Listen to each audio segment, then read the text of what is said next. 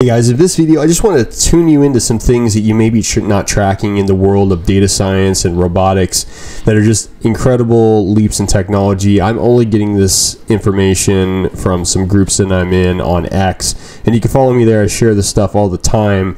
The video that you got here is from Chester. He's showing a really cool computer vision model for drones where he's able to pick up labels extremely real time and feed those in from his drone camera. And what's really cool about this is, you know, if you've ever played with Raspberry Pi or any of these other sensors, cameras are extremely cheap and accessible. I just picked one up for, I think the sensor itself was like 40 bucks. And, you know, the Python code to run these computer vision models, it's not that much, it's not that complicated. And with tools like ChatGPT, Claude, DeepSeek, whatever you're running, you can pretty much get and build very easily without even being that proficient of a coder a computer vision model like this.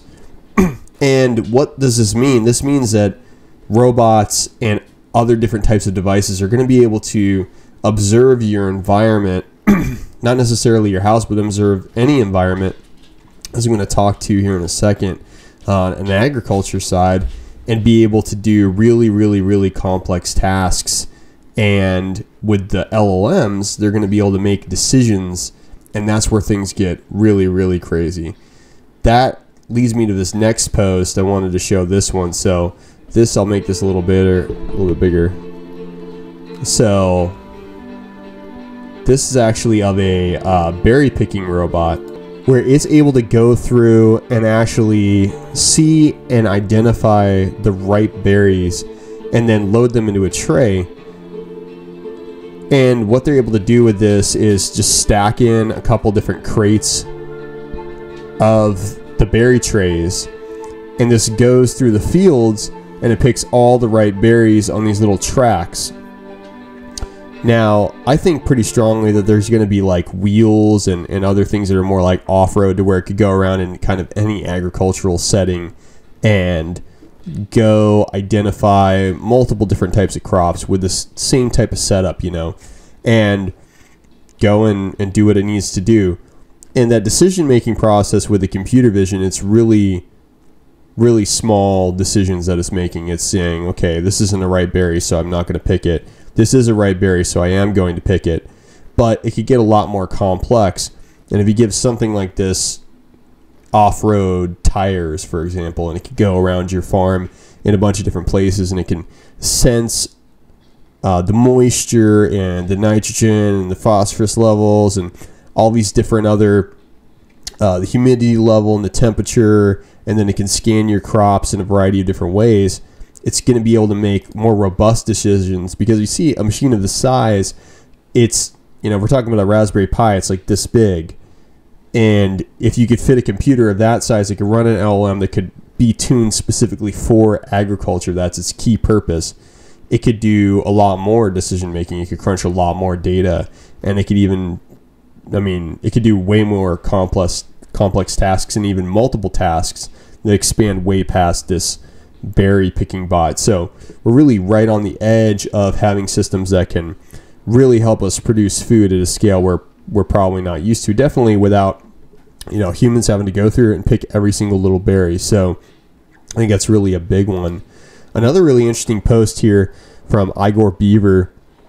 So he's showing a process for using robotic arms for gadget assembly. This is really worth reading. I'll put these posts in the description of the video here. But what they're doing is they're teaching the human, they're teaching with the human action the way that the robot needs to move to do these complex little assembly tasks.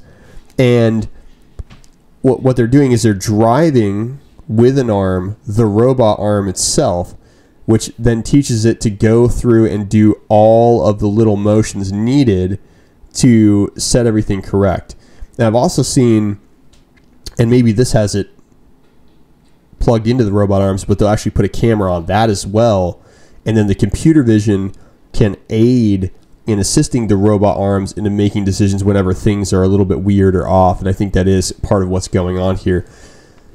The crazy thing about this is that these robot arm kits that they have are only like, from what I understand, $200 a piece. I saw one of these priced out with all the parts, and you can order a kit like this and assemble one of these robot arms yourself.